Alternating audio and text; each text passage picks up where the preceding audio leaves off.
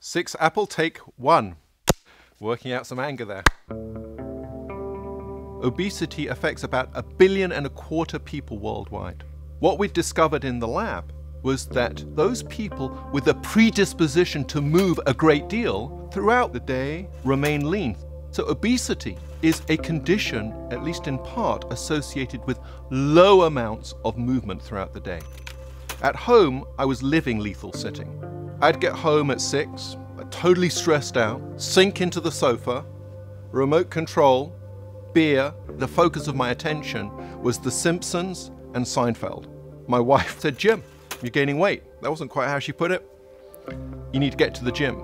I hate going to the gym, always have. I hate changing, I hate lycra spandex. I don't like that stuff. It's not my scene. I respect people who do.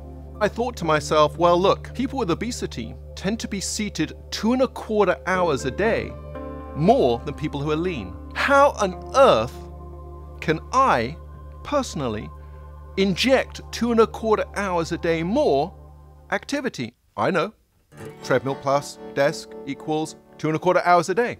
And so the idea was born. I lost so much weight, but really what changed was I came alive as a person and realized there were all these things I wanted to do with my body that I wasn't doing, and if I could get out of my chair, I would actually do them. Sitting too much is associated not just with obesity, but with diabetes, high blood pressure, predisposition to breast cancer, cardiovascular disease, hypertension, bad cholesterol, and depression. Obviously, the solution to sitting down for too long is to get up for much longer. The complexity is we can't even remember a generation of people who used to work on their legs all day, which is actually how the human body is designed. We live our lives on our bottoms. I oversee a large laboratory at Mayo Clinic.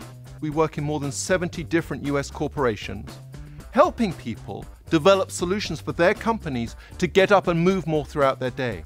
What's really powerful is that people who engage in these move whilst you work programs not only are healthier, have lower risk of diabetes, hypertension, and so on, but are more productive. So companies that get moving get more profitable. There is a deep desire to ultimately live life in a healthy way. And living healthily isn't about cholesterol and glucose. Living healthily is about having good interactions with our loved ones. Being healthy is living life to its fullest vitality.